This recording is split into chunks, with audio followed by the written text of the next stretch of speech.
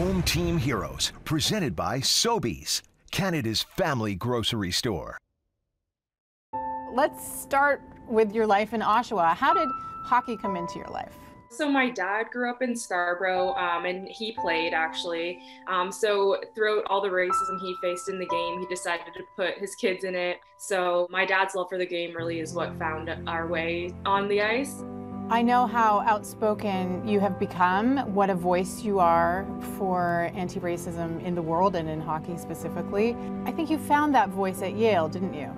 Yeah, I found that my time at Yale with my teammates wasn't the greatest, but closer to the end, I found that I had a voice and that I had a position to make change at Yale in terms of our athletic department. And with that, I think that the freshman that I left behind when I was a senior, Kirsten Good, she's the only other Black person I've ever played with. And I made sure that she would have a positive atmosphere when she was there and not have to go through the things that I went through when I was at Yale. But overall, I definitely think Yale's made an effort to be incredibly open and accepting. Saroya, explain to me what it's like being the only Black person on a team almost all of the time. It is difficult being the only Black player on the team, but also I think I had plenty of opportunities to speak up in the past, and I wasn't quite comfortable in who I was to do so.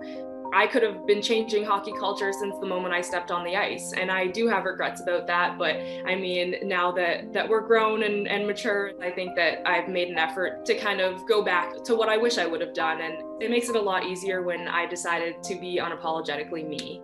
You're 22. It's incredible what you've already accomplished, so I hope you know that. I realize that, but at the same time, I feel like I'm a pretty old soul. My parents raised me that way, so I definitely consider myself an old soul. Saroya, when I say the phrase to you, hockey is for everyone, what comes to mind? I think the first thing that comes to mind is just the fact that, yes, hockey is for everyone. Anybody can put on a pair of skates, anybody can hold a stick, but at the end of the day, there are specific communities within the hockey community that still do not feel welcome in the sport. And I think for me, it's important for hockey fans to educate themselves on specifically why BIPOC communities do not feel included. Accessibility is key, and I think that as long as we provide that and continue to do so, we'll see the game grow to a place where hockey is really for everyone.